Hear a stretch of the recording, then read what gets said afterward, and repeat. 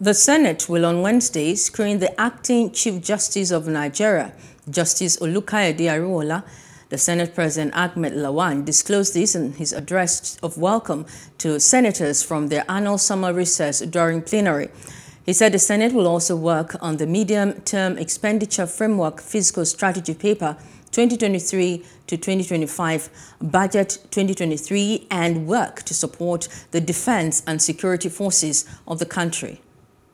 Distinguished colleagues, in the next 3 months, our focus will largely be on the confirmation of the Chief Justice of Nigeria, work on the medium-term expenditure framework fiscal strategy paper 2023-2025, budget estimates 2023, working to support our defense and security forces, amongst others.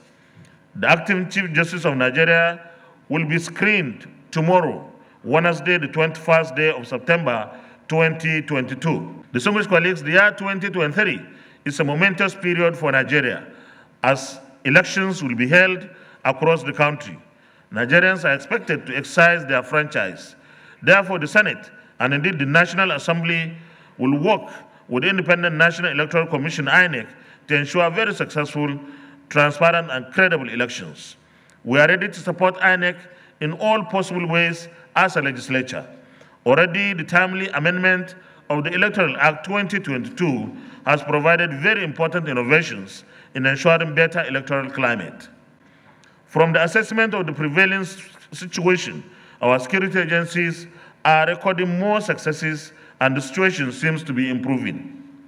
Nonetheless, the Senate will continue to engage with defense and security agencies through its appropriate committees to ensure that the engagements are sustained and the successes are sustained as well.